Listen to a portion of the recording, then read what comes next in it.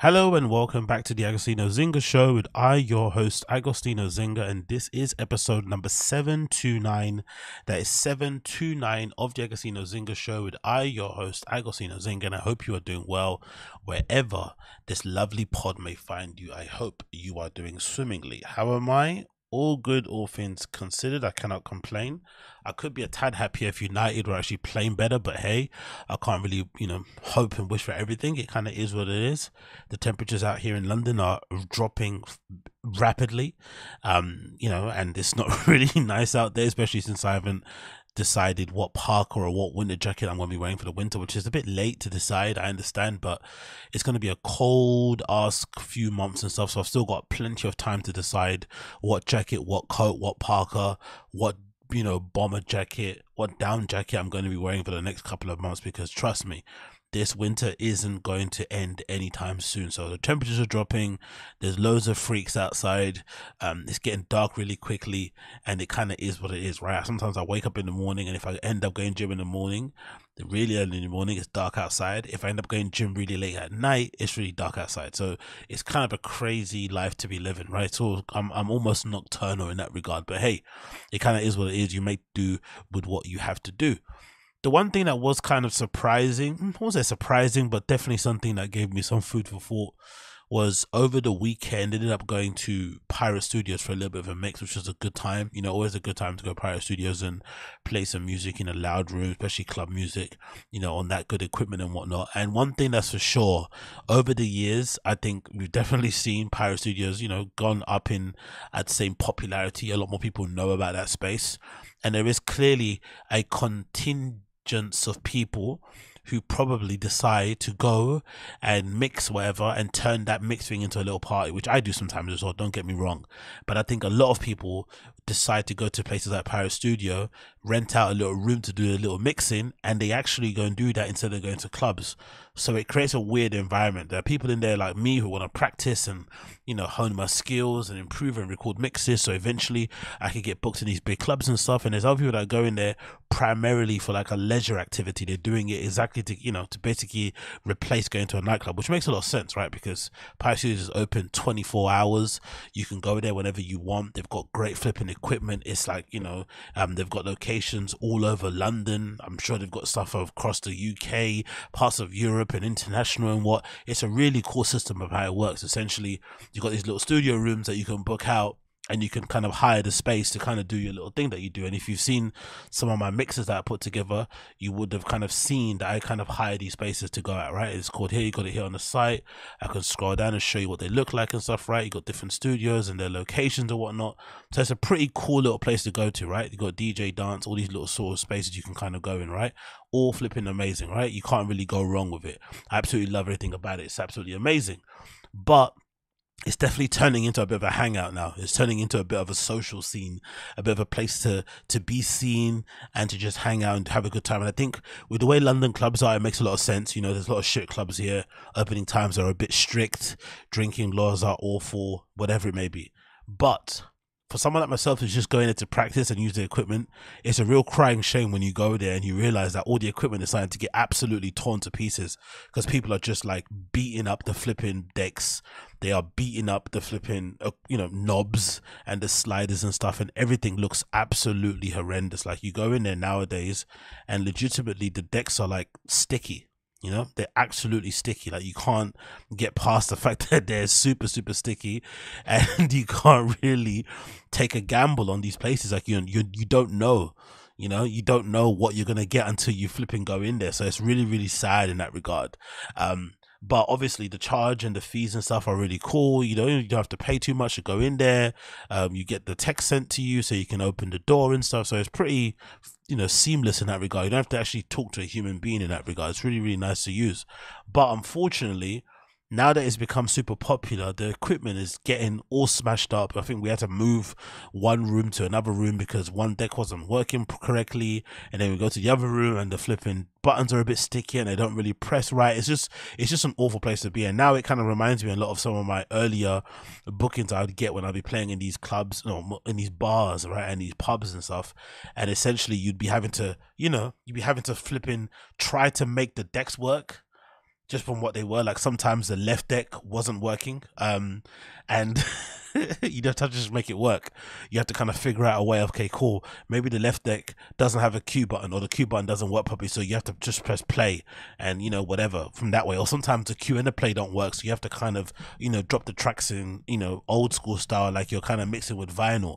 All these type of things happen, and you have to kind of figure it out. At least with Pyrrhus, you thought, okay, cool, they've got all the best equipment in there, you know, they bow the best, you know, the best decks, it doesn't happen. So maybe the only option to do now to going forward, if you actually want to go and use the best equipment and make sure it's in the best condition, is maybe just to book the pro rooms. They're a bit more expensive, but as you can see here, they usually have 3 decks. You usually get the option to have a CDJ 2000 and also 3000 NX S20, sorry, and of course you get the latest you know, mixer as well. But the main thing is the decks, because the decks in the regular standard room are so beat up, they're so haggard nowadays, it's fucking crazy. The last time I actually went there was actually a security guard there nowadays, like, you know, patrolling the corridors and looking at his tablet and seeing what time people are in and what time they're meant to be leaving.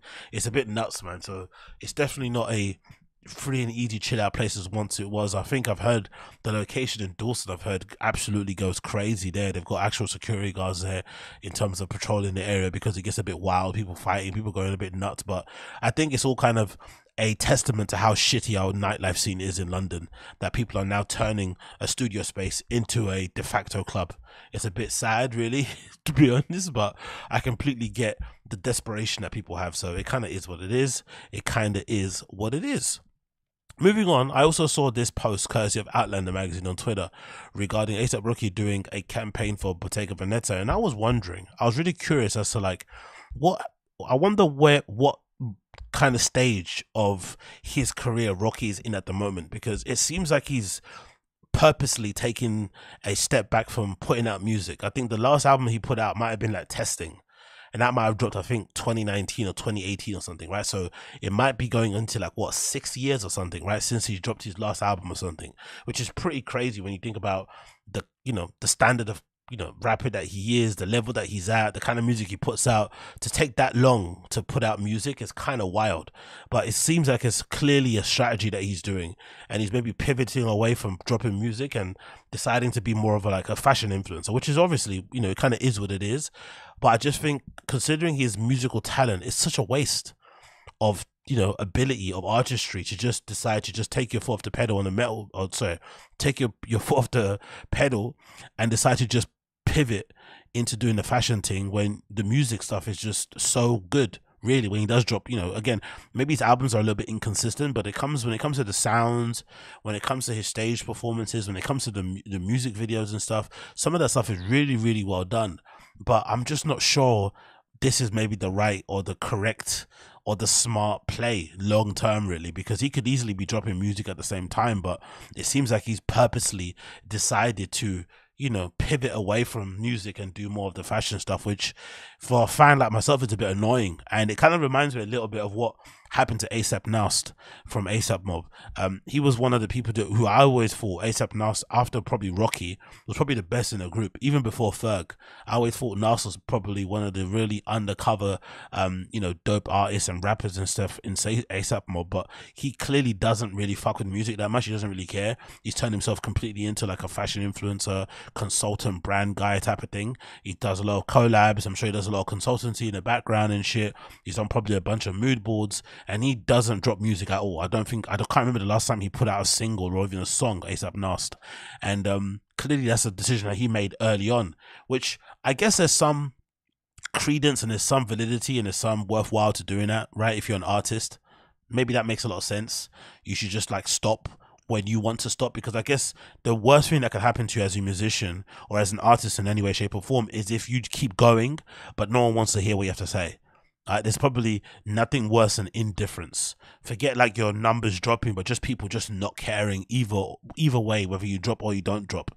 So that makes a lot of sense, because apart from me saying what I'm saying now, I don't really think I've seen many people online clamoring or asking Rocky to drop something, right? To drop a flipping single, drop a music album. I know he announced he was going to drop an album and he put that big video production thing together that, you know, again, a bit of waste of time. The music video was really good, but the actual tune itself was a bit shit. I think think it was for a riot, right? He put it out, and I think maybe that was like maybe it was like a tribute to his kid or whatever that he recently had. But I'm really kind of confused about his kind of pivot and what he's basically doing nowadays, because it seems like he's definitely decided, hey, forget the music thing, let me just go down the fashion route thing. And, you know, maybe this is the smart play long term. Maybe he's seen the tea leaves, maybe he's got access to some numbers in the background that we don't have access to, and he's seen that people maybe just don't care about his music and it's not going off the way it should do, and he's decided, you know what, while I've got the ability to do so, while I'm married to a literal billionaire, and I'm starting a family with her, and I already got my life sorted out, why not just like take some chances, take my foot off the pedal when it comes to music and pivot into the fashions thing? Maybe that's a play. But again, I just said it's just unfortunate, because I think he's super good at music, really talented guy, crazy creative, definitely got a great range, really good performer live. You know, I saw him at Primavera and I was really impressed, because I saw some other performances of him before and I wasn't that impressed when I saw them on YouTube and shit. When I actually went to see him in person, he was amazing live. And you know, you just forget how many hits he has. So it's a real shame that you don't really hear much music from A$AP Rocky, because he's decided, I guess, to become like a full-time fashion dude, which kind of, you know, why not if you can do it? But I think you can do both at the same time. But again, maybe he's just seen the numbers and it probably just told him, you know what, I'm going to leave it there. And exactly, people are saying in the chat as well, yeah, didn't him A$AP Ferg fall out? I don't really think so. Maybe they did. I think they do a good job. To be fair, A$AP Mob do a good job of keeping their internal drama internal, with the exception of that thing that happened at the moment where A$AP Rocky's going to court for allegedly shooting A$AP Relly, one of the founding members of A$AP Mob, in the hand or something during an argument. But for the most part, you don't really hear a lot of infighting between them. They've had beefs obviously with other people, but you don't really hear them beefing each other. They kind of keep that stuff to themselves, which is pretty good, to be fair. So maybe there is an issue, but I don't really think so. There are, I can't remember the last time I saw A$AP Ferg and A$AP Rocky together. So maybe there might be something there. I'm not really too sure, but and what Stephen Castaneda said, A$AP lost the love for rapping since the Yams passing. Yeah, that's a good point, because that Yams part, you know, A$AP Yams passing, you know, RIP to him, was definitely a pivotal moment. I think A$AP Mob never really recovered from that passing, to be fair. They were all grieving in their own way. I think they dropped one really good tape, you know, just after he passed. But I think A$AP Yams was involved in the creation of that tape. I forgot which one it was, and that tape was fucking incredible. And since then, they haven't really been a collective for a while. Even someone like A$AP 12, I've always been a big fan of him. I think he's a really underrated rapper too, but he doesn't really put out a bunch of music. But maybe that was the goal in the end. Maybe the goal was all these guys from Harlem didn't really have much, came together, and they probably quickly realized, okay, cool, we're all not going to be Rocky. Let's not even try to be him, because he's like a star. Clearly he's the star of the group, but let's try and make something out of this so we can all just carve our own lane, so we could all be like our own thing, you know what I mean? And they've got A$AP Yadi, he's got that brand, the skateboarding brand, I forgot the name of it. You got A$AP 12, I think he's also got a brand. You've got the other dude, I think Ills, the mixed race dude, he's got his own thing as well, brand that he does. They've all got their own little thing, but it all came from that group of being an A$AP Mob and, you know, pretending like they were a rap group. But now they've all gone into doing their own thing, and that's because they've all knew how to play their position. So maybe that's the thing. Maybe A$AP Rocky is like, hey, people don't trip on my music anyway, let me just play my position and just do the fashion thing where I'm actually wanted, because internationally, like, look, he's the face of fucking Bottega Veneta. It's clearly, he's got a lot of cachet there, so that makes a lot of sense. So maybe that is a good option to go forward. So let's see what happens for him. But again, as a music fan, I'm just a bit upset that I don't really get to hear a lot of new flipping music from him going forward, because he's clearly decided to kind of pivot and change things and go to another direction, which, you know, you can't really falter him for, because when he does put that shit on, he does look really good in it. Like, you can't deny when he wears certain bits of clothing. Unfortunately, when it's not, you know, as long as it's not the Puma stuff, he definitely does look good in clothes. Like, you can't deny this guy definitely has got an eye for clothes, and definitely somebody that once he puts clothes on, it just fits him like an absolute glove. So I can understand that, and I can understand that. Moving on from that one, I want to quickly mention and talk about George flipping Santos, who's just been expelled from the house over criminal charges. Like, it's been long overdue. I feel like every other day I was hearing his name in the press about whatever misgiving that he did, and him talking to the press weird, and, you know, walking up and down the flipping corridors of the house like a fucking supermodel, right? Swinging his hips from left to right, always wearing, for some reason, he always wears clothes that don't seem to fit. He's a bigger dude, and he always has really tight jumpers, really tight blazers, fat all over the place. Like, it's a strange type of guy when he comes to put himself together. But anyway, I just like him personally as a person. Oh yeah, personally I like him. because I feel like he's a representation of the American dream. He is what the American dream is, right? First of all, he's an immigrant, and second of all, he, you know, basically achieved, you know, something far outside of his probably IQ level or his, like, you know, intelligence or his smarts, whatever it may be. He was able to achieve way more than he was probably deserving to achieve. That ability to get more out of life than what your actual talents are, I think, is probably the American dream. Like, be able to get away with things and still be able to make money is definitely part of it. And it's really interesting because he's been expelled over criminal charges, right? So I think he's going to get charged, I think, next year or something. But look at this other headline, courtesy of Variety. George Santos movie in the works with HBO Films. So even though he's in real big trouble, he's been booted out of the house, right? He's essentially been stripped of his ability to be a fucking politician. They're working on a fucking movie, a series, a film, whatever, something with fucking HBO. If that's not proof that he is the American dream, I don't know what is.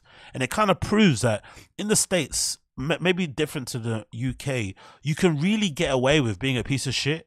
It's kind of rewarded. I don't think you can get away with it a lot in the UK. Like, there's really a ceiling with how much a piece of shit can do. But I think in America, you have an appreciation for a piece of shit. And I think maybe there is an ability for you guys to, I feel like American people have, and you have an appreciation for the good parts of a piece of shit. Like, that's why some Americans are willing to even entertain the idea of Donald Trump presidency again, right? Which probably he will end up winning by a landslide. I think so, most likely. If he runs again against Joe Biden, he'll win that presidency easy with his fucking eyes closed. But I think the reason why you appreciate that is because I think you all are very aware of how much a piece of shit you all are individually. You know, I think English people or European people, we have this idea that we're better. Right? That we're kind of we're better, we feel like we're smarter, and we don't really see the piece of shitness that we have in ourselves. We don't really see it all. We can point in other people, but we don't really see it in ourselves. I think there's a saying in the fucking Bible, isn't it, about like, don't point out other people's errors until you get the log out of your own eye, type of thing, like whatever it may be. But I think that ability to kind of see the good in pieces of shit is definitely what allows people like George Santos to, despite being under criminal investigation, having a trial set, you know, for next year for actual criminal charges for taking public fucking funds and using it to fucking plump up his face and shit, he's still gonna have a series or a movie being done for him by fucking HBO. It's absolutely really super impressive. So let's read the article courtesy of Sky News. It says here, Republican Congressman George Santos has been expelled from the US House Representative after after a report found overwhelming evidence that he misused campaign donations. This should be one of the most egregious things any public, you know, any fucking politician could do. Really, that should be like a crime that should definitely get you prison time, right? If you misuse public funds, or you misuse, campaign funds meant to basically serve the public, and you use it for your own gain, that should be instant prison time, right? You shouldn't be able to be celebrated and lauded and made HBO films about, but he's fucking winning. So let's see how he's winning here.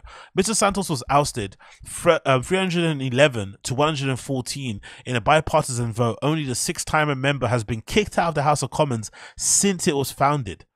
He's only the sixth person, so all of the pieces of shit in, most politicians are fucking pieces of shit anyway. For all the pieces of shit that exist there, he's only the sixth.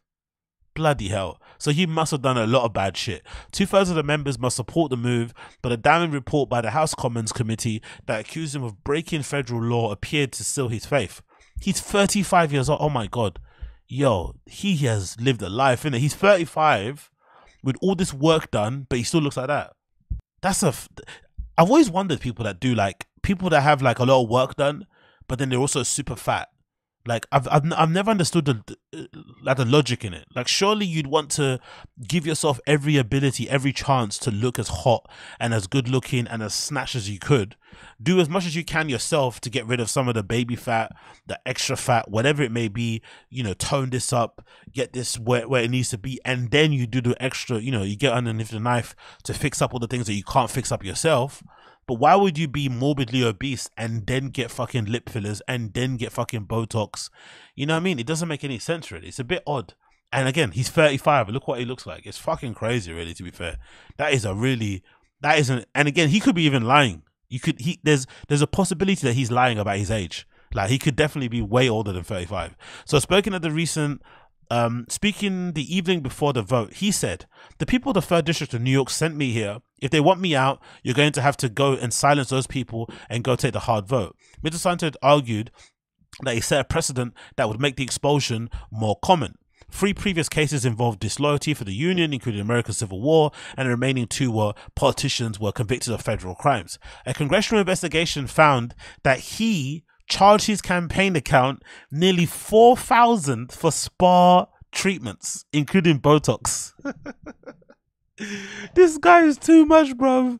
He charged his campaign account for spa treatments. He also spent more than $4,000 at designer stores in Hermes, and made smaller purchases from an OnlyFans site best known for sexual content. Oh my God. He purchased OnlyFans stuff using campaign donations. No fucking way. As the outcome of the Friday's vote became clear, Mr. Santos put his coat over his shoulders, shook hands with some of the members who voted against expulsion, and exited the chamber. The House Speaker, Mike Johnson, he didn't have nothing to say, did he? Mike Johnson solemnly instructed a clerk to inform New York's governor his seat was now vacant. Mr. Santos was in the 1st term and had been provisionally feted as an exciting prospect after he flipped the district from the Democrats in November 2022. So he started off amazing, right? He flipped a district that was usually Democrat into being Republican, and then he still fucked it up. So he actually had some stuff about him that people kind of believed in, but he then just started pissing in their mouths, literally. But the committee launched a probe in March after reports that he lied about a Jewish he lied about being Jewish ancestry, and that his grandparents fleeing the Nazis working in investment. Nah, this guy's Brendan Schaub levels. He lied about being Jewish. He lied about his parents fleeing the Nazis, and also he lied about working at Goldman Sachs and his college degree. That sounds like a standard thing, though. We all lie about that, don't we? Don't we lie about that during our interviews and stuff? Our job interviews, our first dates. Don't we all lie about that sort of stuff? Yeah, babe. Yeah, you know, I did this, I did that. Yeah, I've got this experience here. You know, we all lie about these things. God almighty, bro. How'd you lie about working in Goldman Sachs, though? How do you get away with that kind of lie? I wonder in America if they don't, because in the UK, you definitely, if you apply for a job and you put some experience down on your fucking list, they're definitely going to call for a reference. I don't know if they do that in all places, but in the UK, they definitely call at least one. They won't call maybe all your references, but they'll definitely call one.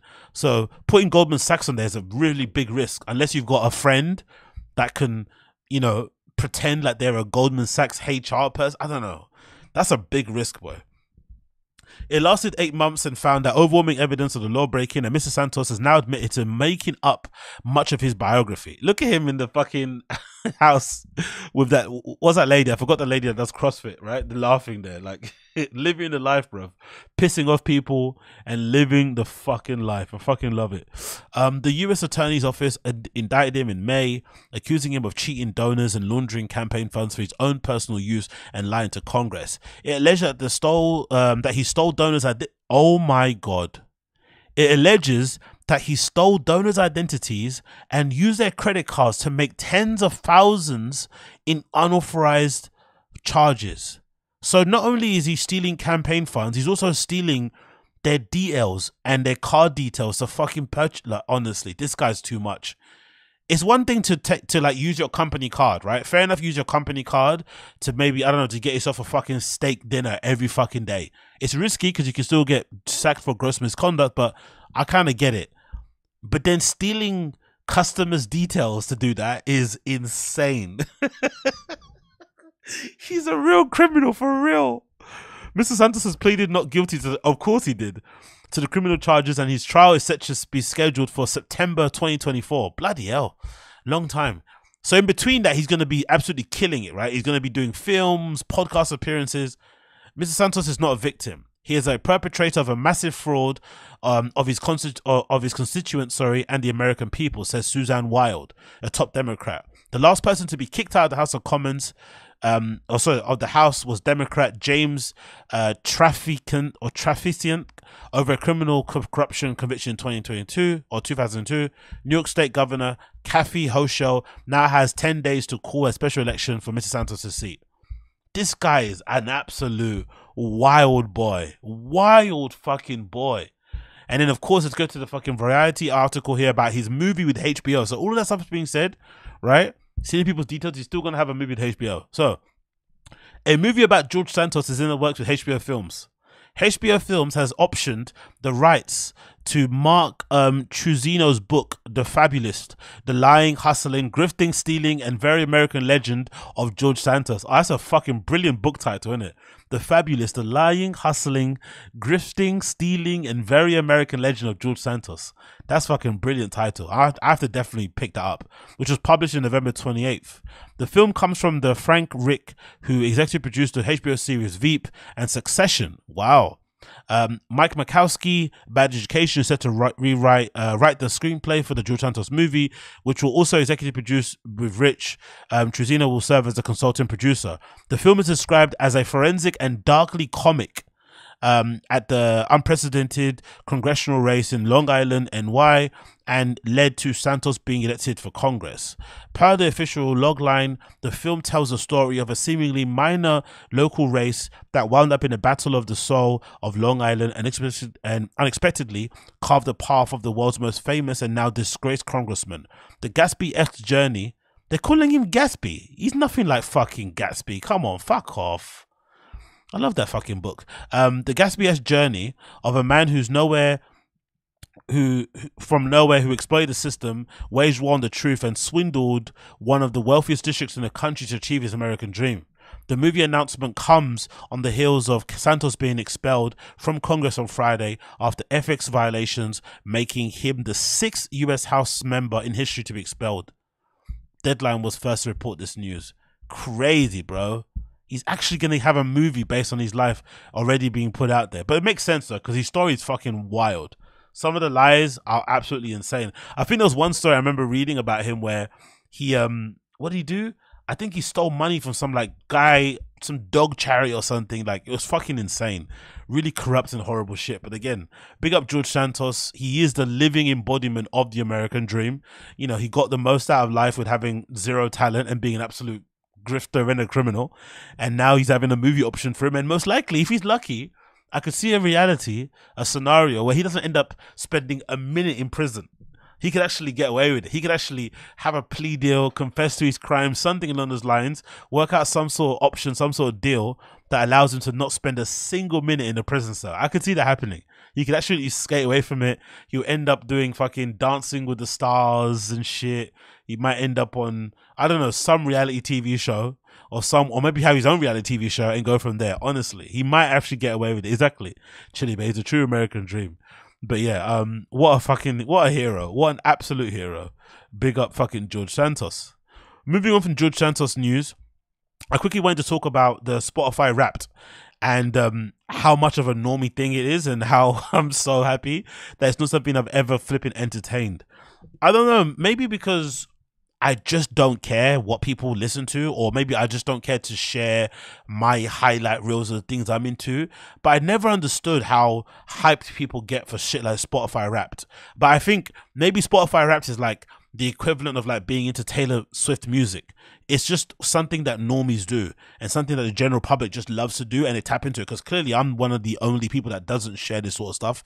But I've never understood like why it's become such a cultural thing to kind of take part in and share your fucking taste and shit. Because the funny thing is, really, when you watch people's fucking Spotify Wrapped, usually it does kind of go against what they preach about online, right? You'll see somebody say they hate Drake a lot, and then they'll post their Spotify Wrapped and it'll be nothing but Drake on there. So it kind of proves that people just talk a lot of shit. Fair enough.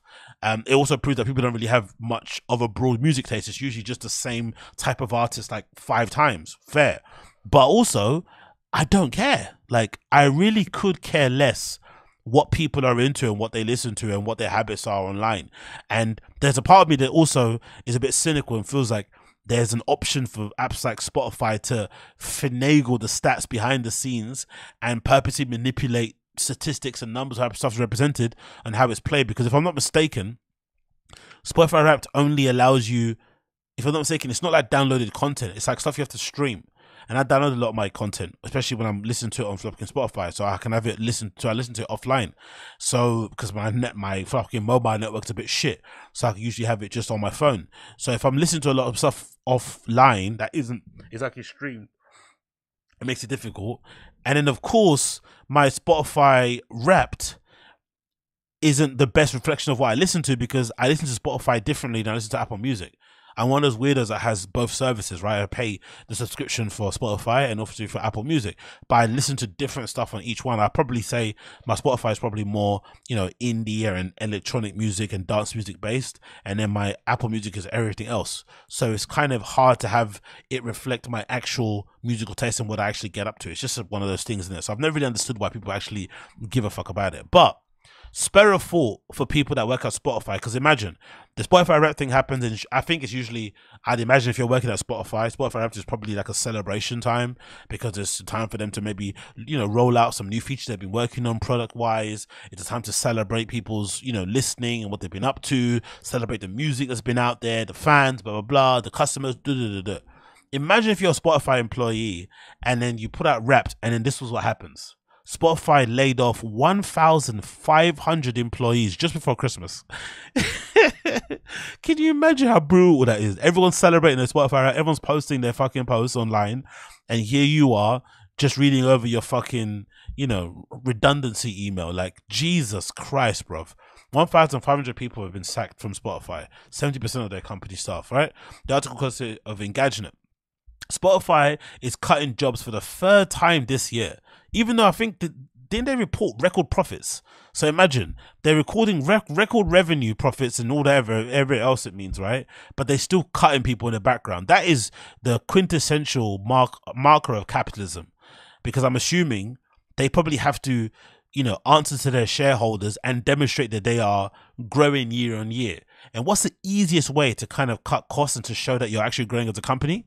You guessed it, you cut fucking staff. That's the easiest way, because payroll is, you know, usually exorbitant in most places. It usually accounts for most of your fucking spending. So you cut 1,500 jobs, you then convert that money that you saved from 1,500 jobs, you add that to your year-end reports, and then suddenly you have year-on-year growth, which is insane, really. What these shareholders and bull people want to see growth at all fucking, you know, at all cost, year on year. There's no such thing as stagnating. If it stagnates or if it's flat or if it's the same, they get fucking upset. So it's really awful. It continues. In a pre-holiday shocker, Spotify is laying off 1,500 workers, or 70% of its workforce. CEO Daniel Ek announced in the press release on Monday. The cuts are being made due to what X called the challenges ahead. I love how the challenges never impact, you know, what do you call it? The C-suite, executive suite, the board, right? It always affects the fucking minions below. That's who it affects. Affected employees will be notified later today. The quote: I realize that for many, a reduction of this size will feel surprisingly large given the recent positive earnings report and our performance, X wrote.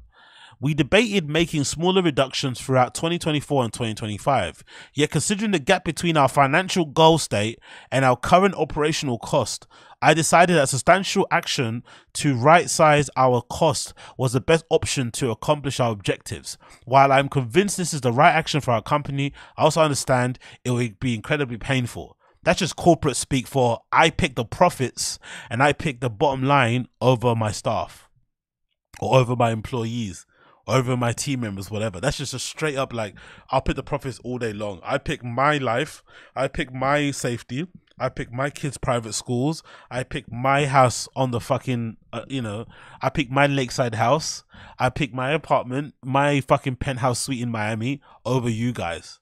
That is fucking crazy, isn't it? Like that line there is definitely the brutal one.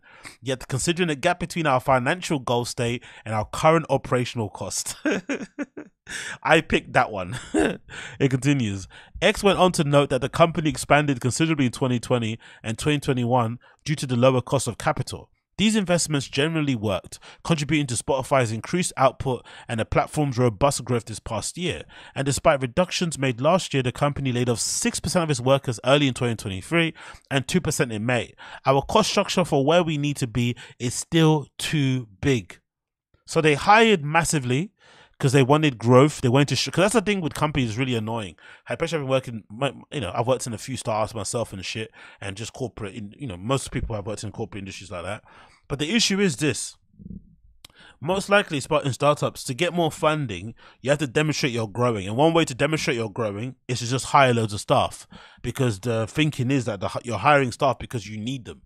Right, you need them because of how you're growing, and then when you grow and you hire these staff, they might then help you to achieve certain things, to roll out certain products, certain services, whatever, reach more customers, and then that'll add to your bottom line. But also, rapidly growing that way and hiring more people could also be a bit of a poison chalice, because it ends up kind of putting more light and more focus into what you're actually doing and what you're actually achieving, or the lack thereof. And then if it doesn't match up, sometimes the person to get the fucking call or to get the neck cut off is definitely, head cut off, sorry, is definitely the fucking lowly staff. It's really unfortunate. Following these rounds of layoffs, Spotify had around 9,000 employees. So the latest cuts will see around 1,500 employees lose their jobs. 4,300 of those jobs were in the US as of 2022. To soften the blow, are they going to give him free Spotify for the rest of their lives? To soften the blow, Spotify will pay an average of 5 months severance. That's pretty decent, isn't it? What do you usually get? I think in the UK, severance is calculated is every year you work is a month. I think usually, I forgot what term it is, but in the UK, your severance is like once you pass your probation and you pass a certain time at the company, every year you work adds a month to your overall severance, or your, I guess, whatever the pay is, not severance, whatever it is. I think that's how it works in the UK. Erik said that the company's next phase, being lean, is not just an option but a necessary.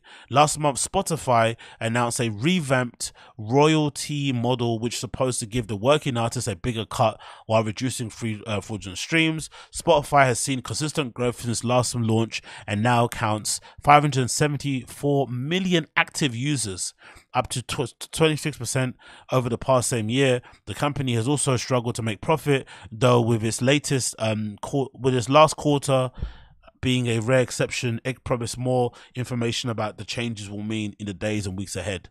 It's interesting how they're not able to make a lot of money in it. Maybe maybe it is a bloated company. Maybe they've got too many people working there. That does make a lot of sense. But Spotify Europe is like a holiday my year. Exactly. Yeah. I don't really understand. I don't really get it. Really? Calculator20 in the chat is saying in the States you're lucky to get any severance. It really is job dependent. Fucking hell, that's brutal. I'm surprised by all of this because but my thinking, again, this is maybe a bit of a stretch, but I'm wondering if all of these cuts in startups and stuff in companies is a direct consequence of Elon. Because I feel like ever since Elon took over Twitter and turned it into X and decided to get rid of, I think was it like 90% of the staff or something, or 80% of the staff, like he went in with a fucking axe. He went crazy. And again, maybe he had a lot more of a reason to, because it did seem like Twitter did, they were basically overstaffed. They didn't need to have that many staff to run that kind of company or that kind of service or product or whatever. And they cut loads of people. And the fact that now all these companies are seeing how well Twitter's doing, relatively, in terms of it's still alive, maybe that's the reason why all these companies are deciding to fucking, to cut all their staff. Maybe they're deciding, you know what, if he's able to run this company with a very lean, staff base, maybe we can do the same thing too. We don't need to be hiring just for the sake of hiring. It doesn't make any sense. So maybe there's a main reason why everyone's doing it now, which is really unfortunate, to be fair. But hey, what can you do? Big up everybody that got let go. Again, I've been there before. When you get let go before Christmas, it's absolutely brutal. There's no good time to ever get let go, but if there's one worse time to get let go, it's definitely somewhere around your birthday, before a holiday, like an actual vacation you've booked, or before Christmas. I think those are brutal, right? Your birthday, a vacation you've booked, or Christmas, that's gonna fucking sting. It really is gonna sting. So, hold your head up. 5 months severance, definitely make sure you can stretch that as long as you can. Maybe try and stretch that for a year and see where you go from there. But yeah, I guess the only comfort you can take from this is that it's happening to a lot of people. It's not just, Spotify employees. I think people in all different sectors are getting their jobs cut and stuff. So it definitely isn't personal, but it definitely does feel like it. There's no way you can't not feel like it's personal. So what can you do? What can you do? Yeah, big up Wolfgang Rittner. Thank you for joining, my friend. What's up? What's up? What's up? So, moving on from that one, let's go on to some other news I wanted to talk about here quickly. This is regarding the Joe Freshgoods and New Balance collaboration due to be dropping very, very, very soon. I'm a big fan of these, obviously, because they're inspired by the fucking iconic movie Belly from back in the day, if you kind of know anything about it. It's a free pack at the moment. I think these are the NB, I think they're the 2002, right? Yeah, no, it's not. It's a 990 version 4s. My bad. I thought it was a 2002 Rs. So it's a 990 version 2s. Is it 90 version 2s? So this is there, right?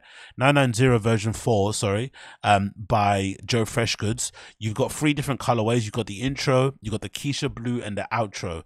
And they're going to be coming out very, very soon. I love the storytelling that he does with these fucking sneaker collaborations, Joe Freshgoods. Again, they're very maybe American in their look, especially the white and black ones, or just the colorways in general, especially being inspired by movies. You think of all of the guys from the States that would be posting their Nike IDs and the references they'd be making from Back to the Future to, like, I don't know, whatever, Spider-Man and shit. Americans do love their thematic based, you know, their theme based colorways and shit. They love to do the whole storytelling through shoes, but I actually love these. I love the execution of these. The material choices is really cool as well. On these white and black ones, you've got this lovely brushed, almost suede effect here on the top, nubuck almost. You've got this nice addition of the plain leather. You've also got the black mesh on there as well. They look absolutely sublime. And I'd also love the fact that it just went for a pure white outsole as well, so no breaking up of it and making it black on the making it black on the midsole or on the outsole. Is completely white, and I'm guessing once you wear that in as well, you get some really nice wears on the bottom of that, and it kind of is going to look really nice once it gets distressed and stuff. I love the fact that he relaced the shoes, by the way. You can tell definitely Joe Freshgoods is a sneakerhead. The shoes have been relaced correctly. If you know about correctly lacing shoes, you know what go on. And again, white lining on the inside for me is always a bit of a no-no, because I guess I just have really dirty feet, right? I'm a fucking dirty feet. I'm a gutter baby. So whenever I'm wearing socks, my socks get absolutely destroyed very quickly. So I can imagine the fucking sock lining or the inner lining of the shoe is going to get really done up very quickly with that white on the inside. But I love them. Also, I love the little addition there of the Belly logo font with the 1998, the release date of the movie there on the back of the heel tab. The other colorway in blue is really beautiful too. These will go actually really well. If I remember correctly, what was that? Was it Supreme Belly jacket? Do you guys remember this? That came out a while ago. I think those shoes would actually go really well with this jacket that came out from Supreme a while back. That would go really well. If you're one, again, I'm not really for matchy everything, but I think if you wanted to do a bit of matchy, that Supreme jacket that came out maybe a couple seasons ago, that features the iconic image of Nas walking through the club with the fucking contacts in and shit and whatnot, that would look really cool with those fucking Joe Freshgoods shoes. I'm not gonna lie, that would look really flipping cool. So if you want to do that, whatever, make sure you do. And then we've got another colorway here, which is the last one. I think this is the outro. You've got this reverse of the white and black. So you've got the reverse white and black. These look really cool too. So same basically model, same outlay. Instead of, well, I love this in addition on the inside. So you got the white mesh, you got here black patent. That's really good mix. I love that patent. The black patent mixed with the suede looks really cool as well. And again, relace and look incredible. So these are going to do numbers when they come out. You've also got the little Joe Freshgood insignia little stamp there on the side as well. They look really fucking good. So I can't really wait for these to come out when they do eventually drop. We've got no idea on release date at the moment so far, but hopefully we get a date soon regarding these. But they look absolutely tough. Love everything about them. Ready, so I think fall winter 2023, so they're going to come out sometime soon before the end of the year, I'm assuming. But yeah, they look really cool. I love the look of them. Joe Freshgood so far hasn't really missed when it comes to his New Balance collabs, so can't wait to see them drop when they do eventually drop. But these are absolutely incredible. So big up Joe Freshgoods, big up Joe Freshgoods. And then, of course, we have to talk about a little bit about these. They have not come out just yet, to be fair. I'm still waiting for them to drop. These are the reimagined Jordan 4s. You know, most of you wouldn't know that Jordan 4s definitely are in my top 5 sneakers of all time. I think my sneakers of all time have to be the Air Max 90 Infrared, the Air Force One Low, and then of course Jordan 4s definitely are in my top 5 sneakers of all time. But for whatever reason over the years, the shapes have been super shit, and the reimagined shape, essentially what they've done is that they've tried to make the shape to spec of when they originally came out in the 80s, 90s and shit, right? So they've got the original specs, the original shape of how they come out. They've got obviously the original Nike Air tab on the back of the Jumpman, and they're meant to be using very, very high quality materials on them too.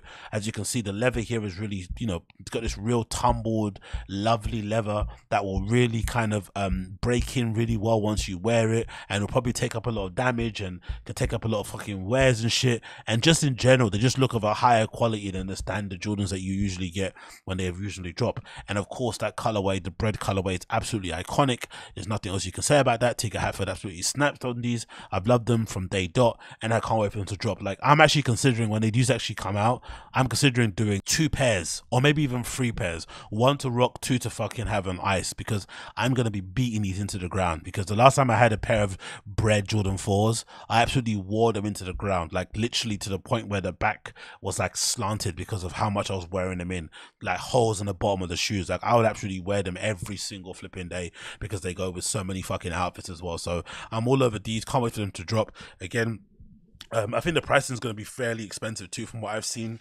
I've seen prices upwards of 200, so which I'm fairly okay with. I've always said, if you're a Jordan brand and you want to have, because Jordan brand are pretty repetitive, for lack of a better term, especially, they try to service their American customers, so they just put out retros after retros after retros.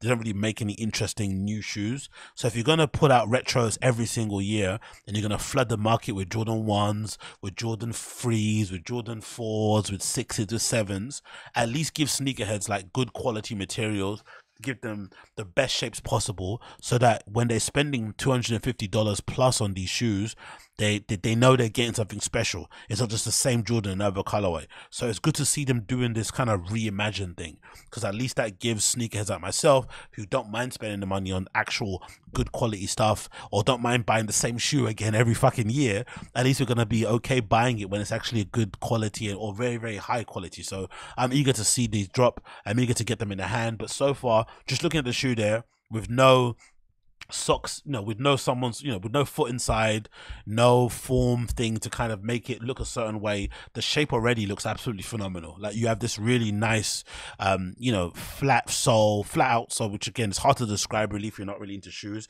but usually Nike retros have a tendency to kind of have this weird banana bend at the top. So this whole flat thing here going on, the shape of it is just absolutely chef's kiss. So I can't wait for them to drop, and I'm gonna be buying maybe 3 pairs minimum. I swear to God, I'm not even fucking joking. I'm gonna be buying 3 pairs minimum. Moving on from that one. What else do we have here? We have this post courtesy of Staying Grounded regarding Kerwin Frost's collaboration with McDonald's. I think it's absolutely true to the dash, to be fair. I think Kerwin Frost is a psyop. He's definitely a psyop in some regard. I've never really got his appeal in the slightest. I think the interview show that he does is, it's a bit mediocre. I think it's good because he's friends with those people and they're comfortable around him and shit, but I don't think he's even a good interviewer. I don't like the shit that he wears. His face kind of annoys me, and this collaboration could just get thrown in the bin. I think so. You could just throw this in a volcano and you could burn it all, and I don't think anyone would care. I really don't. This is absolutely diabolically horrendous. So it says here, courtesy of Stay Grounded, Kerwin Frost is back with his own McDonald's collab in a meal, dropping on Monday 11th of December, I guess in the States probably, along with his McNuggets buddies. He's got these McNuggets buddies, t-shirts and hoodies. This collab includes a new footwear silhouette called the Fry Guy shoes that are going to be worn in Kerwin Frost's character. The portion of the proceeds of sales are going to be contributed to the Harlem Arts Alliance, an organization that helps young adults with the community to spark creativity. His quote: "I've loved McDonald's since I was a kid. Oh, really? We could never tell. I've even had my own McDonald's doll I brought to picture day at school, and it was my dream to collect. It was my dream. Imagine having a dream to collect McDonald's toys, to collect all the McNugget buddies. Now coming up with my own special set of buddies, each one representing different aspects of my self-expression. It's unreal, a dream come true. McDonald's has been a great partner from day one. This is some psyop shit, I swear to God. I hope the Kerwin Frost box will serve as a reminder to people to hone their creativity. He wants people to, while people are fucking shoving McDonald's chicken nuggets into their faces, while they're dipping those McDonald's chicken nuggets into sweet and sour sauce, because that's the only way to eat them, and they're guzzling them and while they're fucking still drunk, still high, right, with their ass hanging out, they should remember how to be creative, right? Creativity is going to rule the world, is going to heal the world. Like, come on, brother. Anyway, here's some of the Nuggets buddies that are going to be part of the fucking collab. Okay, I guess. There's almost something quite gollywoggish about these, isn't it? Like, there's something quite, like, I don't know, quite racist about these McNugget buddies. I don't know what it is, but there's something quite racist about them. I don't know why. But if you went into your friend's house and he had these on his fucking, on his shelf somewhere, you might give him a little bit of a look like, what the fuck's, what are those about? Eh? Either he's into some weird corporate juju, or he's, I don't know. And there's different types of McBuddies, right? There's one called a Kerwin, of course. There's an Uptown Mo. There's one called Brick. There's one called Darla. There's one called Don Bernice. And there's one called Wafuto. I don't know. Even the names sound very racist. Like, why are all these, like, what's going on here? Like, what is this?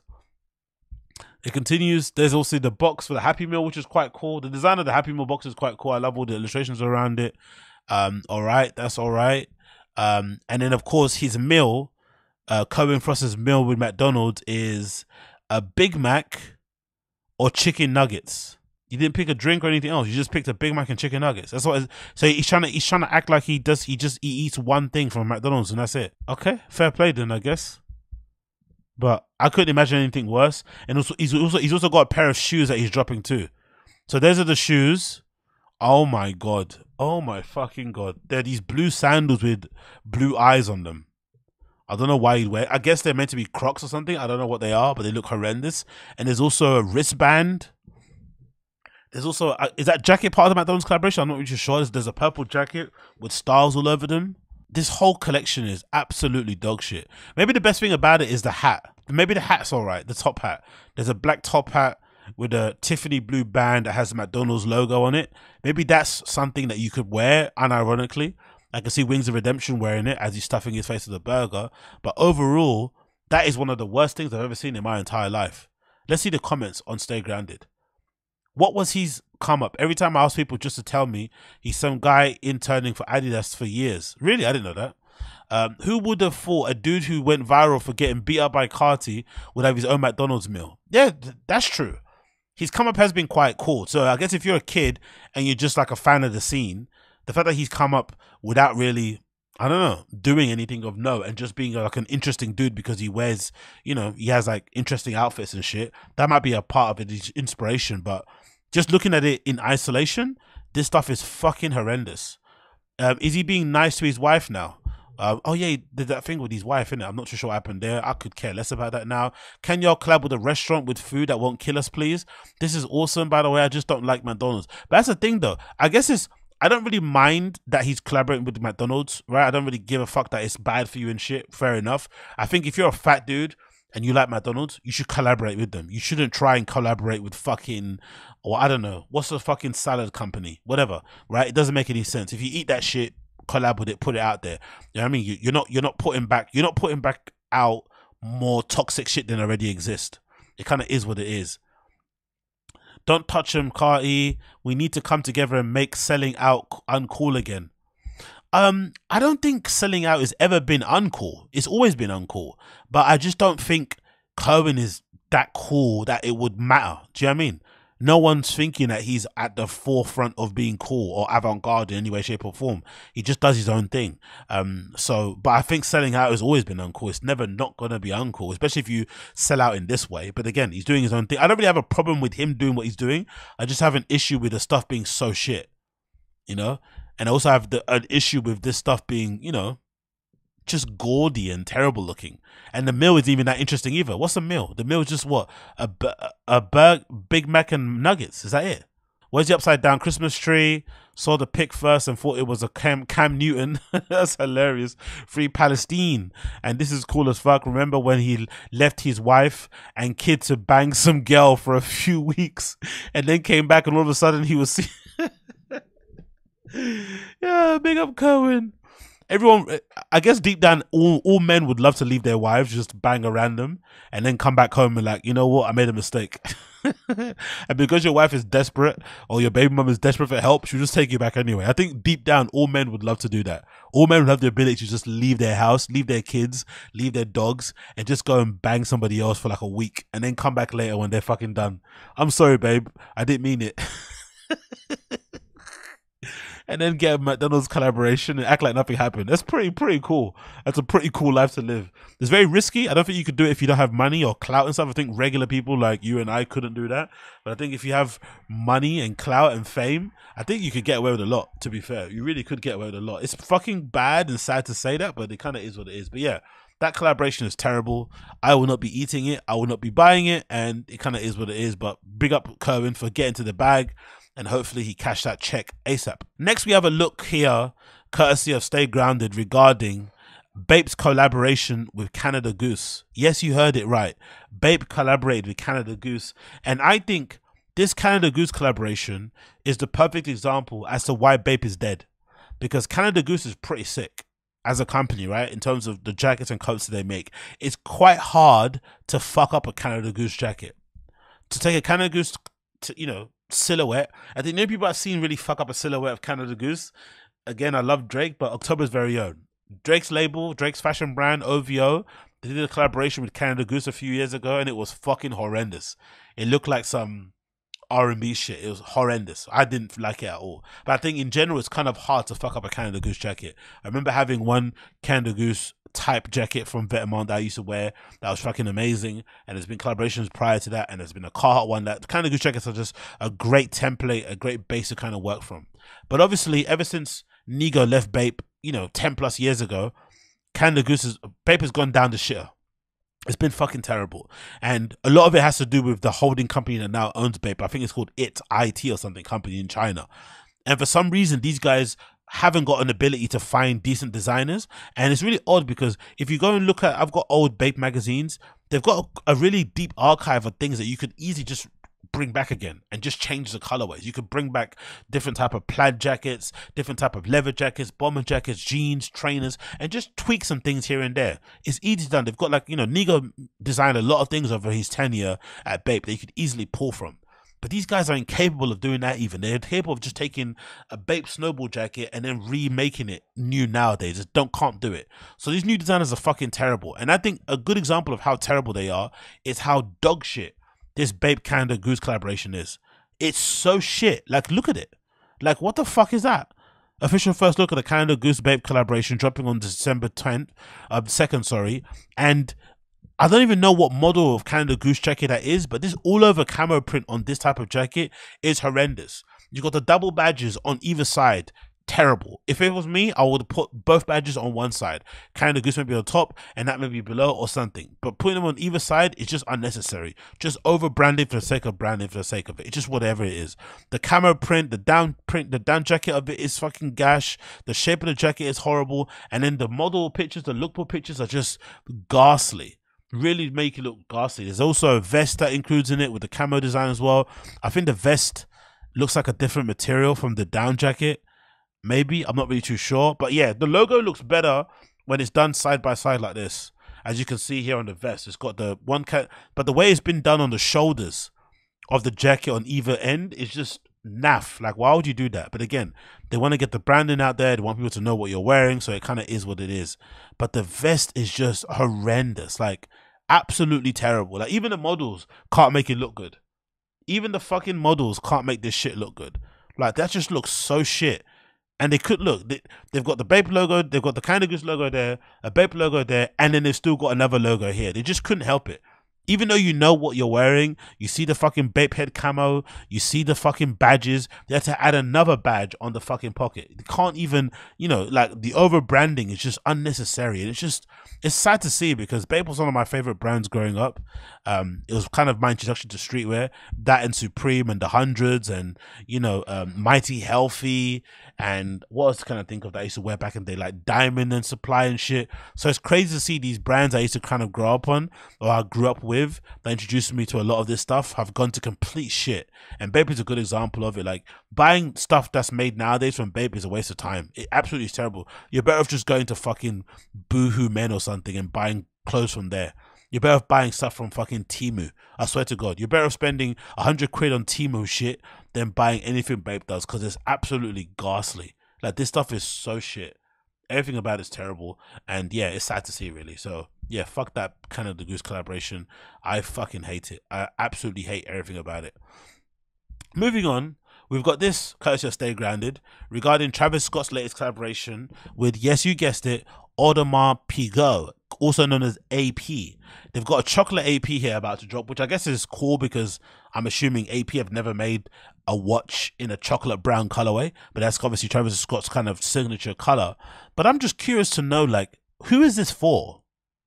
Like, who do you make this for? Because it's not as if, like, Trav is like trying to, it's different when you're a brand, right? When you're a brand and you're like, imagine if you start a brand when you're 16, you've probably got 16 tastes and sensibilities, but as you grow up, your taste levels change, and you're hoping that as you grow up, your fans grow up with you, so that if you're 16 making hoodies, when you turn 35 and you want to make a suit, your fans might want to have the suit that you make, because they liked your hoodies when they were younger and they're growing up with you.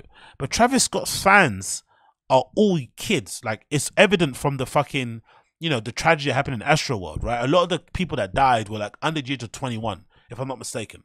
I think 10 people that died, a lot of them were under 21. And if you look at, you know, his shows, you go to his comments and stuff, you just go to the live streams, like, they're all kids in the audience, like absolute kids that go crazy for Trav. They love him.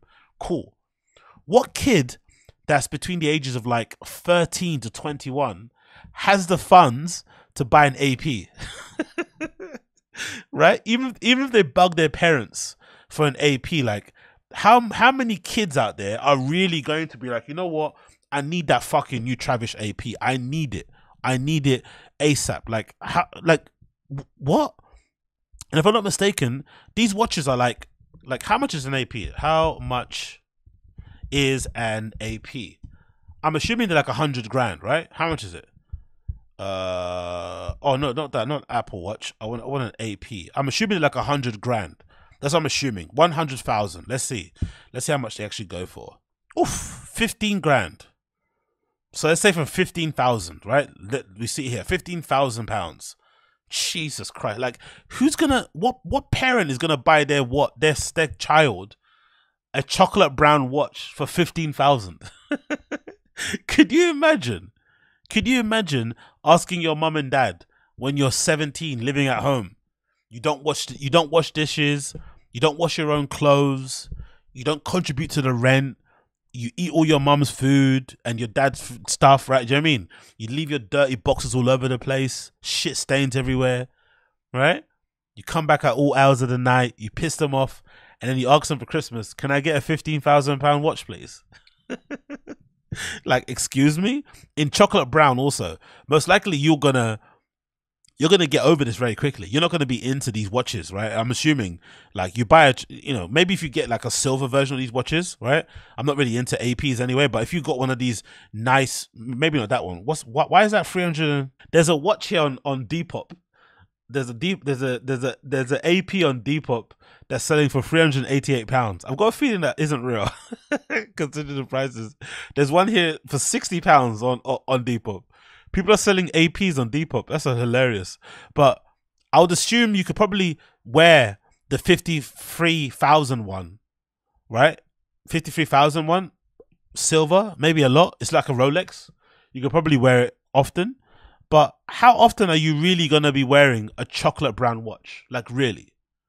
It's honestly interesting. Again, it's odd because I think I really like Travis Scott's collaborations. I love I love that he's one of the only hip hop artists, maybe one of the only black artists out there who's, with the exception of the Astro World tragedy, he's very brand friendly. Like you can copy and paste him on any brand and he's gonna do well. He's gonna sell units. His merch does crazy numbers. The merch designs are amazing, right? Even the design of the watch, looking at the watch face and stuff, right? The little dials, it's pretty cool, right? The details in some of these little numbers and stuff has all been hand drawn and I guess stamped on there. That looks really cool, right? The little logos to the straight, like it's fucking beautifully, crafted and constructed and shit. It definitely is a marvel of fucking engineering in some ways, right? But honestly, like the kids that that support him and shit, like I don't know. Maybe there is a contingent. Maybe there is a section of his fan base that has the money to splay on this sort of stuff. Maybe kids in the Middle East or something. Maybe he has those type of fans, or maybe there's kids in America even, private school kids who just love everything about Travis and go and see all his performances and shit and buy everything that he does. Copy his taste in cars and shoes and shit. Maybe those people exist, but I don't know, man. I'm looking at this stuff and it's just like 15 grand watch. That's a wild collab. Like, and again, like his fans aren't getting any older. If anything, his fans are incredibly young still to this day. That's the funny thing about it. Like, they're not super old, they're just young. So I'm interested to see what happens here. Reading the comments, remember all those people that died at his show and he gave that half-assed false apology? Lols. Why does anything Travis touch turn to gold? 52-second minute watch. Gonna lose track of time. This is so ugly. The worst crossover I've ever seen. Awful font. Fire as fuck. Another person said here, this collab makes 0 sense. I ain't gonna lie, Travis did that. Pretty cool. The brand is a big L. Followed through on that line from Meltdown. It's a Timmy diss. Was collaboration. So I understand for AP, they clearly want to, get into the youth market. I get it. They also want to maybe make their brand to be a little bit synonymous with like quality watches. Maybe they want to take over from Rolex, right? Because at the moment, in America especially, if you get money, the first watch people always get is a Rolex. So maybe they want to take over from there, right? Richard Mille is also doing a good job of doing it now.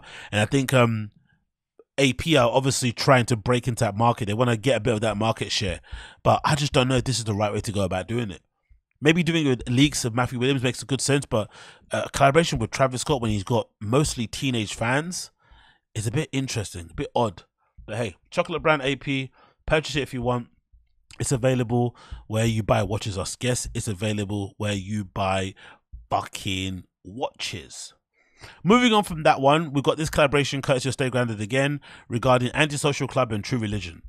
I know I shouldn't like this. I know I shouldn't like this sort of shit. And it probably goes against everything I've been saying about other stuff like the BAPE and Canada Goose stuff. But I'm a sucker for Antisocial Club. Social Club. So there's something about the brand that I still love. Even this, I know the logo is played out and there was a period in time, I think maybe pandemic or something, when everyone was wearing this fucking hoodie. Kanye obviously made it really popular too, the hat that they put out. But there's something about this term, there's something about the logo at the back that just does it for me. And I just can't seem to kind of let go of this brand, even though they have a real tendency of not shipping their products. The clothes are a bit samey. There's not much creativity behind what they do, blah, blah, blah, blah. But the whole story around it, especially when you think of the guy Neek that started the fucking brand, he's a fucking Nike Talk legend. If you know anything about Neek, then you know that story is fucking cool. The fact that they do millions, right, in sales, but it's relatively kind of hush-hush and kind of close to themselves and whatnot. It doesn't really go and do much media, much press and everything. I don't think they have a standalone store, like a physical store. Everything's done online. I quite like everything about the brand, but this collaboration with True Religion is definitely up my alley, especially this contrast stitching black jacket. Like, I really love this shit. I don't know why. Again, I shouldn't like this. It's very formulaic. It's very fucking ordinary. But there's something about Social Club and this True Religion collaboration that I fucking rock. Like, this black contrast stitching jean jacket and obviously the matching jeans are definitely up my fucking alley. It's very black. It's very hood. It's very urban style, but it's definitely something that I would wear. Like, I'd wear the fuck out of this jean jacket. Like, really, really would. As you can see, the Social Club jacket there with the contrast stitching, True Religion. You got the Social Club True Religion hoodie as well. You've also got the logo. Like that's a cool good graphic, isn't it? With the contrast stitching thing at the back, and then this logo here with the sort of like Buddha type figure there. That looks really cool. Moving on, you got the next logo again. I love this double logo on the front pocket with the True Religion horseshoe thing, or the back pocket thing with also the logo on top of it. I'm not really too bad about that. And then you've also got this work jacket. Oh, this work jacket is really nice, isn't it? In the cream. That's a really nice colorway. I'm not gonna lie, that is really cool. I would wear the fuck out of that as well. And then you've got the matching jeans as well, or the bottoms. The only thing I don't like is the fucking model choice. Having Rich the Kid be the fucking model guy, and it's a bit dead. Do you know what I mean? Because he's a bit dead himself, so it's a really strange choice. But it makes sense for, you know, they're kind of a bit all over the place. But you know, Rich the Kid as a model choice is a bit odd, so I'm not really for that, to be fair. But overall, not too mad at it at all. I'd wear the fuck out of this fucking outfit as he's wearing there. I think it looks absolutely phenomenal. I definitely had wear it. So Big Up and Social Club is out now at the moment, I guess, if you want to purchase it. But it looks fucking sick. I'm not really mad at it. I'm not gonna lie. I'm not mad at it in the slightest. I'm not mad at it in the slightest. Moving on from that one, we need to talk a little bit about Denim Tears, and twofold, right? Number one, Denim Tears I want to talk about is these hats. These cotton reef hats, I feel like might be some of the worst shit I've seen in my life. And it's odd because this cotton reef stuff works really well on like clothing, I think. You know, like the hoodies, the jean jackets, the jeans, the sweatshorts, the sweatpants, whatever. They work really well. But there's something about that same design on a new era that just doesn't look good. I don't know what it is about it. It looks very naff. It looks, if anything, they kind of look fake. That's the weird thing about it. They look like somebody just made it themselves and is selling them like a bootleg. That's what they kind of look like. You got them in the black, you got it in a green, an orange, a brown, a red, and this blue colorway. Maybe it's because I don't really wear new era hats too often. I'm usually a fan of more snapbacks, but there's something about it that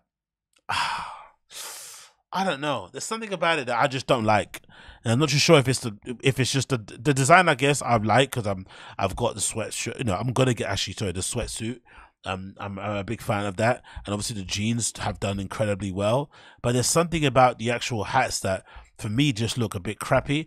And if anything, they're kind of a little bit of a, I feel like a signifier of the brand selling out in all, you know, in all terms. Like they've definitely kind of gone down the river. They're definitely not an underground, undercover brand anymore. They definitely decided to go kind of mainstream. And I think this is a great example of it, these hats, because for sure they're going to be making so much money off these hats because the cost price to make them and shit is going to be fairly low. And they're going to be selling a lot of these because, you know, you could probably get away with wearing, you're probably more comfortable to wear the hat as opposed to wear the fucking sweatsuit or to wear the, you know, the top and bottom. So they're probably going to have a lot more people wear the brand out there, but there's something about the hat itself as an item standalone that's just horrendous. And I think the interesting part about it is that now that the cotton reef design has become incredibly popular and very mainstream, you're now seeing these interesting comments on the fucking Instagram. So if you go on Denim Tears Instagram, you see recently they posted a picture of recent, what I would call ready to wear stuff that they're about to drop, right? Stuff that you would describe as their main collection. Stuff that has been designed, it's been fabricated, it's been produced, it's been styled, whatever, like actual design pieces, not just stuff that's been like, you know, whatever, you know, not just basic hoodies and hats and shit. So this is their actual ready to wear, and it looks pretty cool, right? They've got a beanie here, they've got great sweats. I'm sure the jeans or the denims are part of the collection too. There's a cool little overcoat here. There's also this great little rugby top as well with the stripes on it. There's some cool sweatpants. Like you can see there's a lot of design that's gone into constructing these pieces, right? So cool, they all look really good. But if you look at the comments, all the comments, people are asking for the cotton reef hoodies. So they've put themselves in a weird position where they make all this stuff, which I think is actually the best stuff that they make, right? These actual cut and sew, ready to wear pieces are actually the best things that they do. But the only thing people want are the fucking cotton reefs. Look at that. Restock the cotton reef hoodies, please. Bro, re-up on the drops. We don't care about this mid shit. We want sweatsuits and jeans. I don't understand why I have an email for order ship but no response. Bro, some fucking hoodies back in stock. When are you guys sending me the fitteds? Ship out the fitteds. So they don't want it. Like, they make all this design shit, right? All this amazing stuff. Like, the amount of work that's gone into make this bomber jacket. It's basically, from what I can understand, this is a bomber jacket based on an old flight, like an old pilot's jacket, right? It's like an old vintage piece. They're basically taking it apart, deconstructed it, put it together again, and added their own little bits, right? Custom fucking ribbing here at the bottom, custom patches, like, you know, different colors, nice construction, good quality zips. But the only thing people want, hurry up and restock Christmas coming up. Christmas. The 2-pack jeans, heated blanket, like, all they want is the fucking cotton reefs. Give me cotton reefs. We don't want this mid shit. Give me more cotton reefs. Let's see the other comments here. Let's press the fucking plus sign. Let's see what the other comments are saying, because they're putting stuff in a weird position. So IG, they don't give a proper the bomber jacket is whatever. Why are you restocking? It's Christmas restock. Kind of expected more. When are y'all restocking? Ralph Lauren type shit. Mids 8. Put me on. Like, they just want the fucking cotton reef. So I wonder how it must feel for them as a company, because now you put yourself in a position where people just expect that cotton reef design on everything.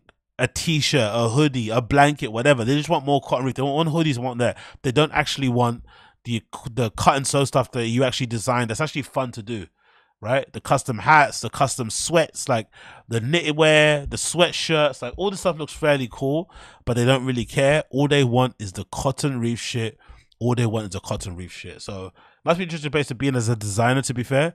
I wonder where, you know, again, money coming in the bank because of the fucking cotton reefs, because I guess the cotton reefs in one way allowed them to do this. You can take more chances in design and make cool beanies and knitwear and jeans when you're selling these hats by the bucket load. But these hats are now, you know, you've now become typecast because nobody cares about the shit that you make ready to wear shit. They just want the fucking hats, or they want the cotton reef stuff. So it is what it is. Interesting, you know, problem to have.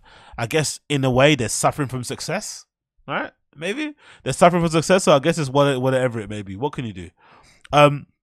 Next, let's talk about United. Let's talk about fucking Manchester United, my fucking horrendous club. We lost 1-0 away from home against Newcastle the other day, and less said about the result. It kind of is what it is. You're not going to win every single game. The most frustrating part about the performance, about the match, was the performance. I think you can have an off day. Newcastle are clearly a club on the ascendancy. They've got new owners. They've bought very well. They've got a very good coach, a very highly, I think, a manager that's definitely underrated in Eddie Howe, right? And they're playing attractive football. The fans are behind them. You understand you could lose, especially going to, you know, St. James Park, a very intimidating stadium. You know, great. They play well, play amazing. You're not going to win those games all the time. But the performance, the lack of effort from our players, the lack of running, the lack of tracking back from our wingers in Garnacho and Rashford and shit, the horrible defending from our fullbacks, the lack of concentration in the middle, our shaky goalkeeper in Onana, our non-existent captain Fantastico and Bruno Fernandes, our striker Martial that's like, you know, he's not his shadow of his former self in terms of the ball sticking to him. It was such an horrendous performance from top to bottom. There's not really much I can pick apart, but look at the stats. Look at the fucking stats. The stats really tell you everything you need to know about that performance. Newcastle had 22 shots and we had 8. They had 4 shots on target, so they had basically 26 shots on goal and we had 9. That is a complete domination. That's completely getting battered when they have 26 shots on fucking goal and we have 9 shots. Can you imagine that? Possession stats I'm not really too bothered about because possession can be a bit misleading. But when they have 26 shots on goal and we have 9, that tells you the entire story of the fucking game. Possession 59, us 41. Passes even is a good illustration of the control that they had in the game. They had 522 completed passes, and we had 366. Absolutely crazy. Pass accuracy, 83%. Ours, 75%. Absolutely horrendous. But again, the lineup was really interesting, because if anything, it was just the same old names letting us down. The fucking Dallows, the Luke Shaws, Maguire not really to some extent, because I think he played pretty well. Kobe Mainoo, I felt really bad for him again after that great first performance for United senior team, and then playing against, you know, Newcastle, being left stranded and left to do the job of 11 people in the game, and then playing too further forward and having to cover so much space. He looked very ordinary. Scott McTominay was hiding the entire time, as he always does. Bruno Fernandes hardly did anything in the game. Marcus Rashford was maybe one of the worst performances Rashford ever.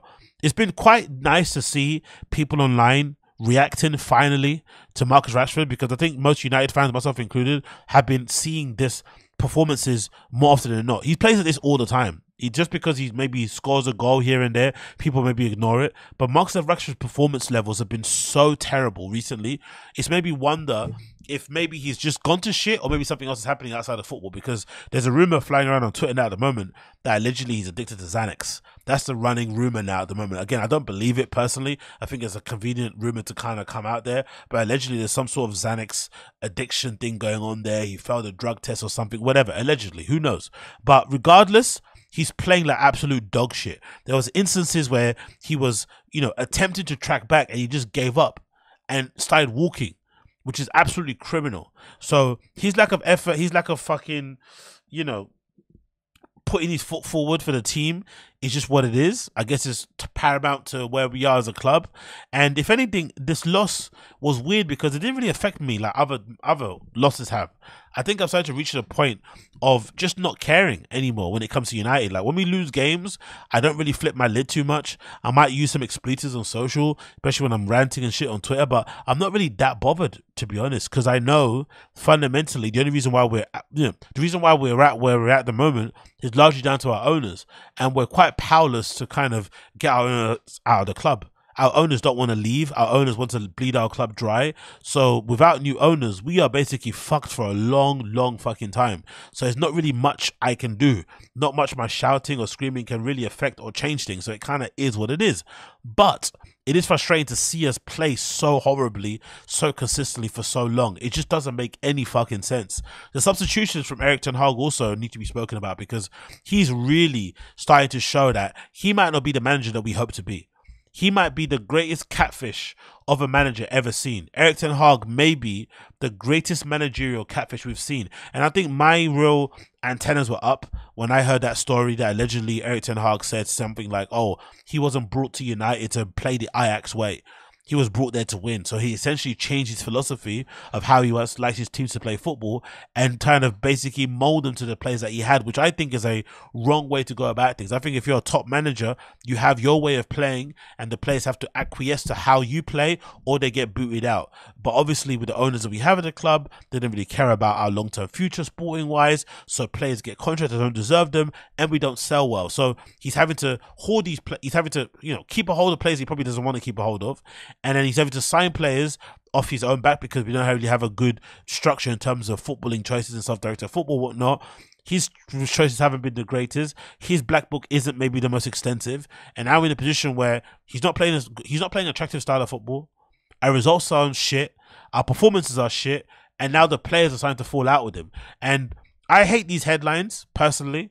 Erik ten Hag has lost elements of the United dressing room as his style and treatment of Jadon Sancho is questioned. Because for me personally, I feel like these players have gotten away with fucking murder. And as much as I hate Erik ten Hag, and I think he's a fucking shit coach, and I would sack him tomorrow if I could, or today, I would much rather see half of that team sold, contracts terminated, before Erik ten Hag gets sacked. I would rather see those players leave before he gets sacked, because those players have thrown every single manager under the bus post Sir Alex Ferguson. And some of these players have no right to have that much power over the club, considering that they've not won anything. They've not achieved anything in the game. And some of them are fucking shit anyway as players. Why the fuck are you having any say-so on what managers we have and how long they fucking are? I fucking hate it. So this is courtesy of Sky Sports News. So I guess it's some sort of reliable source inside the dressing room leaking this information, which always seems to happen whenever we're losing. Suddenly these players want to start talking. It says, Erik ten Hag has lost elements of the dressing room at Manchester United, with players questioning his playing style and treatment of Jadon Sancho. A group of players are becoming disenchanted with the Dutchman after the slump to a 1-0 abject performance against Newcastle. One source has claimed that Ten Hag has lost 50% of the dressing room, which is refusal to act on concerns voiced by United players. Which makes sense, to be fair. Like, I think even Ajax fans, before he joined our club, Ajax fans were telling us online that Erik ten Hag is incredibly stubborn. He doesn't change his mind. He doesn't change his ways. So when he has his favourites, he keeps playing them. When he wants to play a particular way, he will keep playing it, and that's it. He's not going to change his ways, and we've seen it basically going forward. That's been one of the most frustrating parts of Erik ten Hag's tenure so far. His inability to change based on the evidence kind of presented to him. It continues.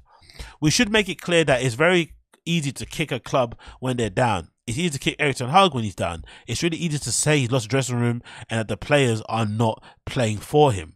Oh my God, look at our next fixtures.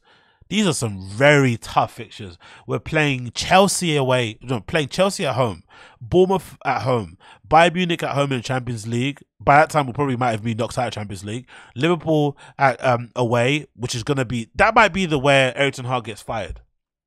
I think most of our coaches, a heavy loss to Liverpool usually has a very devastating effect on their tenure. So if we lose to our fucking bitter local rivals, then there is a chance that Erik ten Hag gets sacked by then. But again, I would much rather see half of that squad get fired or get sacked or get terminated and see him leave first. But that is going to be a brutal game. Then we got West Ham on the 23rd of December away, and then we've also got Aston Villa on Boxing Day at home. Jesus Christ. Anyway, it continues. My information is that some of the players are confused with what is happening. He has lost elements of the dressing room. One source tells me that he has lost 50% of the dressing room. Quite a few players are unhappy with the style of play. They also feel like the training is too hard. I fucking hate our players. The training is too hard, they're saying. They're running too much during training. Oh my fucking God. These absolute prima donnas. Training is too hard and we're running too much. I was told the players don't know what they're running for. What cunts. I fucking hate them all. Honestly, if I could line up all of our players on a fucking wall and pull out a blicky, I fucking would, honestly. It continues. Also, some senior players have spoken to Erik ten Hag about where they feel the club is going wrong. They've spoken to him about their other experiences of playing for big clubs. Who is that then? Only players that play for big clubs are Varane and fucking Casemiro. Really? Who else has got something to say? Fucking cunts. They've spoken to him about their experience of playing for big clubs. They feel like the manager should be a little bit more touchy-feely. Oh my God. Oh, Jadon Sancho thing continues. They feel his management could be a little bit better, but Erik ten Hag is the boss and he's the one who calls the shots. He is not for turning. He is going to do things his way. I've also been told that a few of the players believe that he is too set in his ways and he's too robotic. These players are fucking cunts, I swear to God. They really are, man. They don't even run. They don't even, like, forget not being good enough. Like, it's one thing not being good enough. It is what it is, right? You can only play within your, you know, within your range of your abilities, your God-given abilities or whatever abilities you work on. But what we ask for as fans is effort. Effort. Effort, bro. Just run. Put an effort in, put a tackle in, show that you care about the fucking badge, you care about the club, or just put your all into the performance. If you don't care about the club, just clock in like you're at work and put your all into performance. They don't even do that. Fucking hell. I've also been told a few players believe that he's too set in his ways and too robotic. Ten Hag has also lost support of dressing room over his ongoing standoff with Sancho. So Sancho at the moment is having an ongoing beef with fucking Erik ten Hag. He's kind of currently changing with, I think, with the youth team, isn't it? With the kids. The funny thing is, according to some people, he's training with the youth team, so he's been banished for the first team, and allegedly it's basically illegal for him to change in a dressing room with the kids because I think they're under 18. So he has to change in his car before he trains with the youth team. Imagine how embarrassing it is as a senior player, because he can't be in the dressing room with him because it'll be some pedo shit. So he has to change in the fucking car before he goes to play with the kids in the fucking training pitch later on. Absolutely horrendous treatment from him, man. A few of the players are also unhappy with Jadon Sancho has been treated. He's got people in the dressing room who are close to him, and he's been totally frozen out because he refuses to apologize to Erik ten Hag. He's training with the kids, and he's eating on his own. Quite a few of the players feel like it's gone too far. Of course it has, man. But again, I don't really blame Erik ten Hag. He's got his fucking, issue. He's got his issue with fucking Jadon Sancho, whether I believe them or not, whatever. I feel like if you're at a big club should have stepped in by now. They should have stepped in and said, hey, you either have to sort this issue out, come to a resolution, or he gets sold. You don't just leave him, in the lurches, banished from the club, especially a player of his caliber, of his profile, just fucking, not playing at all. Like, it's just not going to, especially considering how popular he's in the dressing room, it's not the way to forward. They should have sold him instantly, or they should have acted as a middleman and come to and made them both sit together in a room and sort their issues out. That's what I think should have happened. He's training with the kids and eating on his own. Quite a few players feel like it's gone too far. They're always unhappy people in the dressing room, but when you're losing games, there are even more of them. So the players are saying they're running too much. I can't believe that quote, bro. That is honestly shambolic and shameless. Quite a few of the players are unhappy with the style of play. They also feel like they are training too hard and running too much during training. Fuck you all. Fuck you all. I fucking hate our players. I hate the club. And I can't wait for it all to be fucking burnt to the ground, to be fair. I'd much rather us get relegated and have these Glazers be bled completely dry and then leave than us qualify for the fucking Champions League or anything. I don't care. The club is so rotten that it needs a complete reset. It really does need a radical reset. But the reset it needs is for it to get relegated. These players all need to get fucking booted out. Because remember, we get relegated, they're all leaving. When we get relegated, if it ever happens, and their wages get cut, none of these players are going to stay for the badge. All these players that profess to love the club, they won't stay. If they have to get their wages cut by 20%, 30%, 40%, they'll all leave. Because, man, that is a good fucking payday for a lot of these guys. Sack the fucking club, get us relegated to the fucking championship, and start again. Honestly, start again. And if tomorrow I hear news that the Glazers helicopter fucking crashed into the mountain, I will be clapping. I will be doing fucking backflips down the street. I'll be so happy about that if that happened, Not wishing it, of course, but if it happened, I wouldn't give a fuck. I really wouldn't. I swear to God, I really wouldn't. Because those guys have absolutely destroyed my fucking club. And the sooner they leave, the better. The sooner they fucking leave, the better. I swear to God. The sooner they leave, the absolute better. So, whatever. It kind of is what it is. It kind of is what it is. Moving on from this, and the last thing I want to talk about now is Louis Vuitton's pre-fall collection. Pharrell's second collection for Louis Vuitton after taking over from the great and the illustrious Virgil Abloh due to his unfortunate passing. And from the first glance, it's kind of looking a bit samey. It looks like he might have been a bit of a one-trick pony. That first collection was pretty decent. First debut, especially with him not being a trained designer in any way, shape or form. I don't think he's done a full collection since the heady days of Billionaires Boys Club, so that was all right. But so far, from the pictures that I've seen on Vogue, which I'm going to be browsing over now, it seems like that first collection was it, and now it just looks a bit shit. I'm not going to lie. Very samey, very kind of basic. Maybe some good accessories. I'm looking at some of the looks now, and it looks very, very, very, very mediocre. I'm not going to lie. I think it was hosted in Hong Kong somewhere. I think that's where the pre-fall collection was done. The setting looks kind of awesome. It looks like it's somewhere. Is it on a bridge or like on a boat somewhere? The background looks amazing. It looks like it's on a river somewhere. So obviously an international show. Hong Kong being a big market for Louis Vuitton. I completely get that. But the look so far, you could take a lot of these looks and put them into the first collection that he did, and it would look pretty cool. Maybe because it's a pre-fall, that probably makes the reason why it's like this, but it looks kind of terrible. I'm not going to lie. It looks very, very, very, very average, very terrible. There's a lot of fucking, Nautica influences going on there with the shirts and some of the shape of the jackets and stuff and the hats and whatnot. But there's not a lot here that I would wear. I'm not going to lie. A lot of it's very samey. I'm seeing a lot of the same double-breasted jacket. I'm seeing a lot of the same hat. I'm seeing a lot of the same cut of pants. I'm seeing a lot of the same socks with the with Mary Jane, socks with the stacked socks with the Mary Jane, stacked socks with the loafers they did in the first collections. That baseball jacket is pretty hard. I'm not gonna lie. I like that leather jacket here and look number 22 and 23 are probably some of my favorites I've seen so far. But apart from that, it's all very ordinary. Like, a lot of this stuff is very, very shit. And I think maybe it's evidence of just how hard it is to do this kind of job. The amount of collections you have to put out on a daily is probably hard, isn't it? Really hard. Pre-fall, collaborations in between, you know, pre-collections, normal ready-to-wear collections, plus the collaborations, plus the accessories. It's a lot of shit to put out. And this even the second half, the other half of the show, from looks number 30 onwards, like, what the fuck is all this stuff? Like, what is this? Some of this floral design, the stripes, the jackets, the shirts, like, it's really bad, man. Really, really bad. And it's surprising it's fallen off so quickly. I would have thought it would have taken some time to get to this level. I didn't think it would have fallen off this quickly. I thought it would have been, you know, a steady decline. But it looks like already, after the first collection, it's already falling off the cliff. And I'm not seeing a lot of people post about it on social as well. It's a good sign that people aren't really rocking. Like, come on, man. Like, what? This is very H&M. This is definitely H&M. From this look onwards, 54, you know, 55 is definitely H&M. Like, what the fuck is this shit? Horrendous. Really, really bad. There's not much, like, and then at the end, here he is with the hats. It's like, this is awful, man. His outfit's actually nice here on 65, his own outfit, but the rest of it is really, really bad.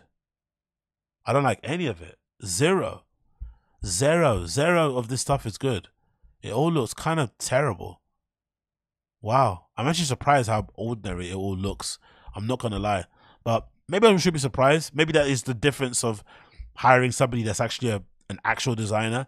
Or maybe not actual designer. Maybe someone that's just, like, currently in the trenches, you know, putting out collections.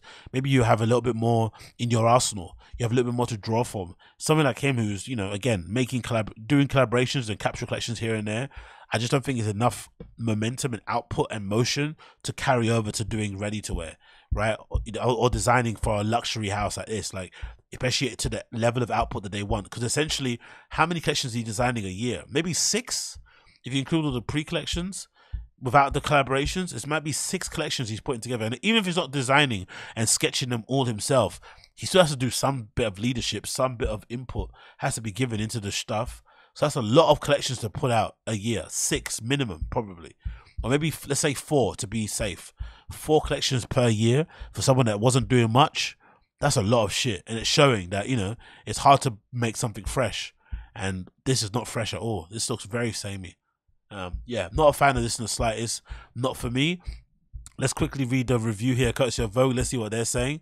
They're probably not going to give the realness. They're probably going to suck his ass on this. Let's see what they're saying here.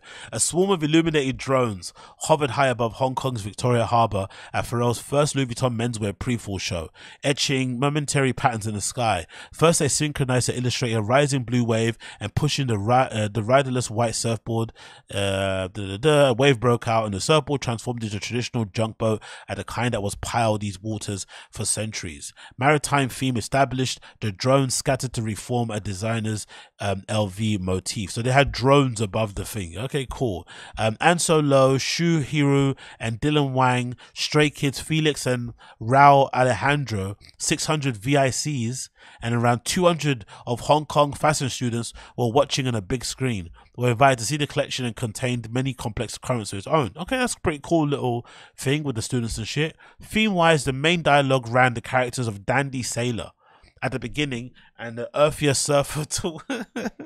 What is the connection between a sailor and a surfer, apart from the seas, stylistically? No wonder it looks all over the place. The muse was a sailor and a surfer. Among the many super enjoyable elements of the wavier end were the intensely mustard Hawaiian style prints and the aloha shirts and the short sets. So Vogue is definitely lying. Vogue is saying some of the worst things in that collection were the best things. Jesus Christ. A suede shawl and shirt set in red was garland with a wide edge flowers who could arrange according to your mood. And they were, they were beaded shorty sweat wetsuits and ponchos in neoprene, friendship bracelets and necklaces, and rattan shirts and fisherman sandals. I'd love to know how much a Louis Vuitton Pharrell designed friendship bracelet is going to go for. I'd love to know. Around and also sometimes within its fun, frothing churn of the luxury surfology, Williams's LV lexicon began to take shape.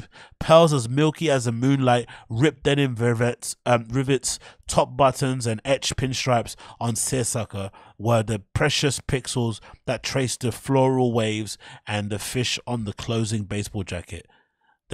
Just so much gas here.